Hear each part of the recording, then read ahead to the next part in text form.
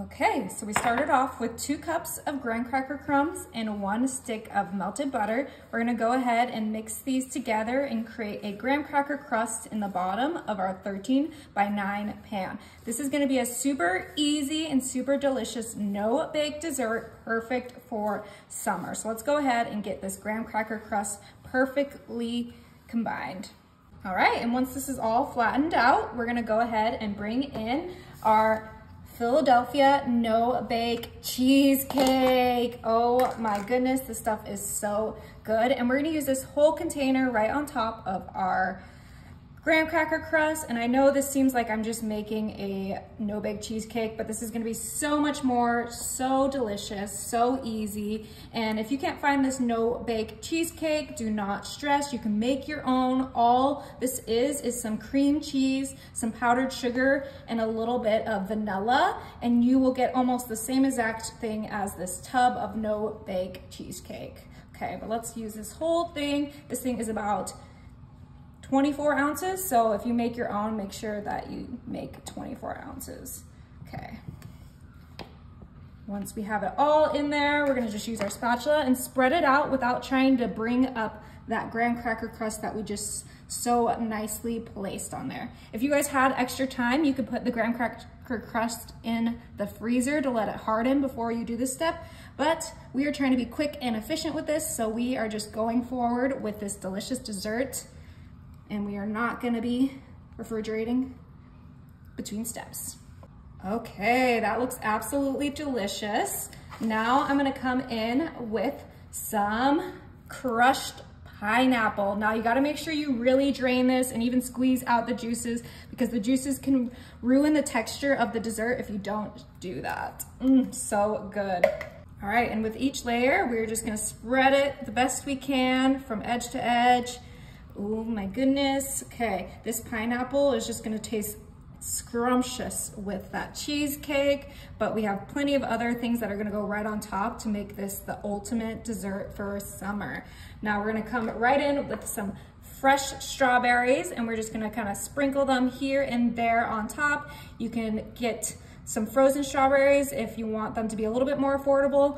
I went to Walmart today and the prices are skyrocketing, but I am not gonna stop cooking for you guys because I am just so excited to share my recipes. So I hope you guys continue to follow me and enjoy everything because I'm doing it for you. All right, let's get these strawberries on here. I'm not sure if I'm gonna use all these, but that's okay because then I'll have a little snack later. Okay, that looks perfect. Continuing with the fruit, we're gonna add some banana slices right in there, kind of just squeeze them in between the strawberries. We're gonna really fill up this pan with all of our favorite fruit. Now, if you don't like bananas or strawberries or even pineapple, you can swap it out. You could do some peaches, you could do some raspberries, some blueberries, whatever you like, just throw it in here because it will taste amazing with that cheesecake. I mean, who doesn't love fruit with cheesecake? Okay, almost done. Just really want to get a banana in each bite so that no one is disappointed. That looks gorgeous. All right, now we're coming in with our whipped topping, and we are gonna add a nice layer on top of this, cover up all of those fruits. Oh yeah, you probably only need about 8 ounces of whipped topping, but I always use whipped topping, so I just went ahead and got the big container because it will not go to waste. Okay, and we are just gonna spread this like we did with everything else from edge to edge, covering up all of those fruits just beautifully.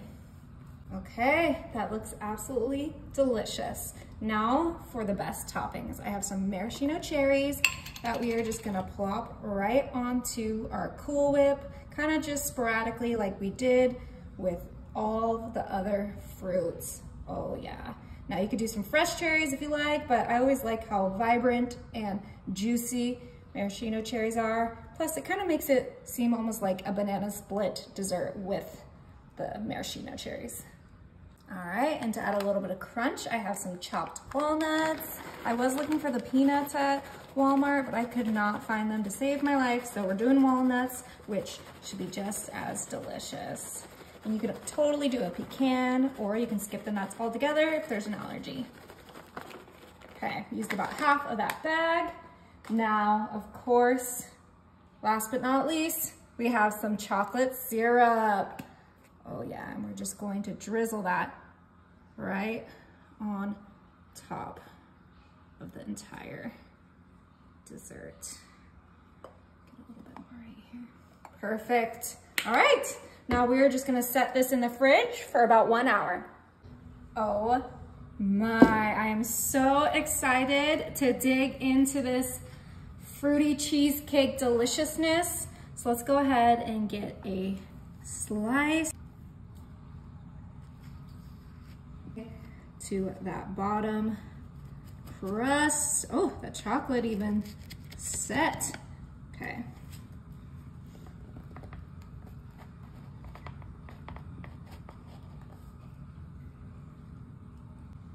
Oh yeah, that looks so good. All right, time to dig in. Woo! Got cheesecake. You can't even see all the fruity stuff because of the clip, but I am not mad at that. Give a nice, good bite.